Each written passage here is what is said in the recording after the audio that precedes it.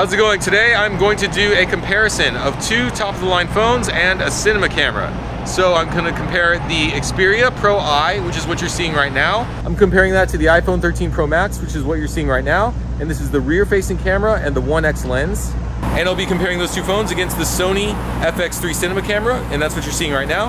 I have the 16 to 35 f4 lens on it. I'm zoomed in to 24 millimeters at f4. So basically I'm trying to simulate the approximate field of view and depth of field that you'd get from the phones on the FX3. So let's do this little comparison, getting started right now. I want to take a quick moment here to tell you about a new course I added to my online film school, Unscripted Studio. It's all about learning the basics of filmmaking with your iPhone.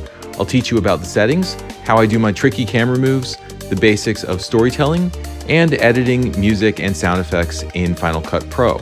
So if you want to make movies on your phone, check out the link in the description for more details. My first little comparison here is a three-way selfie with the wide lenses of all three cameras. So we've got the Xperia Pro I, iPhone, and FX3 all shooting at the same time from more or less similar angles. So you can see how each camera looks with the wide lens. And you can also gauge how I sound because all three are approximately the same distance from me. So this is the built-in mic sound from all three cameras. Now I'm doing a walking selfie with the Xperia Pro I using the 1x lens, 24mm lens. So I am walking and talking and using the built-in stabilization. You can see how stable it is and how clear the audio is. Now I'm doing my selfie with the iPhone 13 Pro Max using the 1x rear-facing lens. This is not the selfie lens. This is the one on the back of the phone. So I am holding the phone away from me. I can't really see what I'm shooting. I'm just shooting blind with the 1x lens, walking and talking, using the built-in stabilization on the iPhone. And now I'm doing a walking selfie with the FX3. So once again, I have the 16 to 35 f4 lens on here. We are zoomed in to 24 millimeters. And what I'm doing here is I'm using the gyro stabilization in post, which is the best stabilization that this camera offers. I have turned off the in-body image stabilization on the camera, and I'm stabilizing it in post using the Catalyst Browse software. I also increased my shutter speed a little bit to make the stabilization work a little better. We're at 1/125th shutter. Okay, I'm shooting a selfie here from three different perspectives.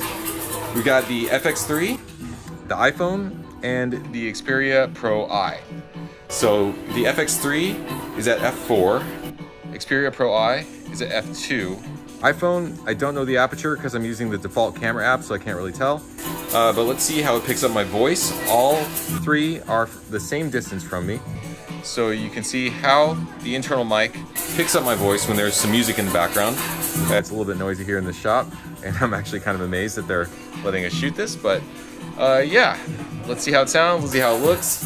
Let's see which picks up the best color and the best sound. FX3, doing a selfie, FX3. Xperia Pro I, selfie, F2. iPhone, selfie with the rear camera.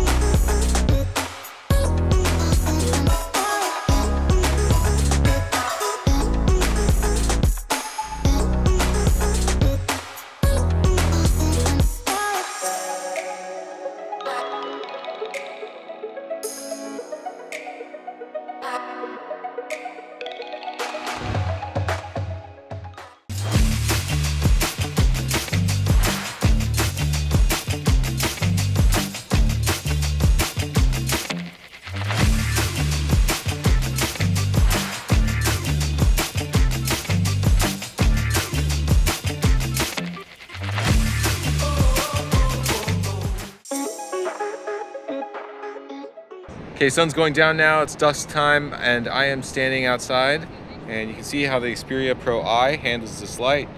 My white balance is set to daylight, which means that everything's gonna come out kind of blue. This was actually a creative decision. I thought it would look kind of cool. So we'll just see how this turns out. Okay, and now we have the iPhone, and I have turned down the exposure a tiny bit, about 0.7 stops, so that you can see a little bit more of the detail in the highlights. I didn't want to blow out the highlights too much. So this is iPhone with negative 0.7 exposure compensation.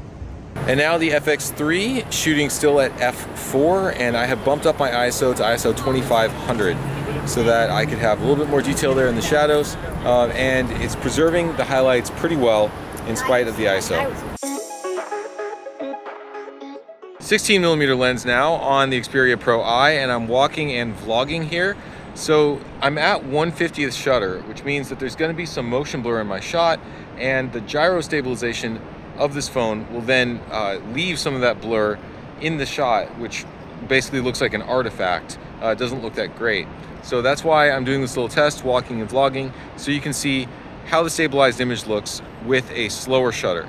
iPhone wide lens, walking and vlogging. So it's using a slow shutter automatically. I can't choose the shutter speed in the default camera app, and as such you will probably see some motion blur artifacts as I walk and talk. And here's the FX3 at 16mm. I have turned off the stabilization inside the camera, and I'm stabilizing it in post with Catalyst Browse.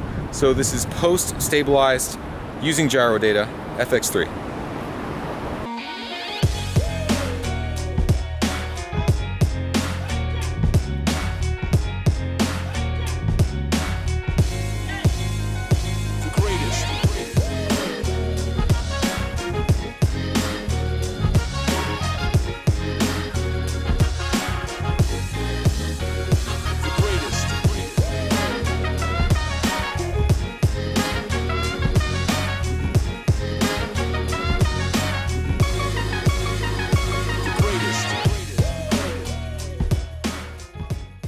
Okay, thanks for watching this comparison of the Sony Xperia Pro I, the iPhone 13 Pro Max, and the Sony FX3. And if you liked what you saw, please click like and subscribe, and I will see you in the next video.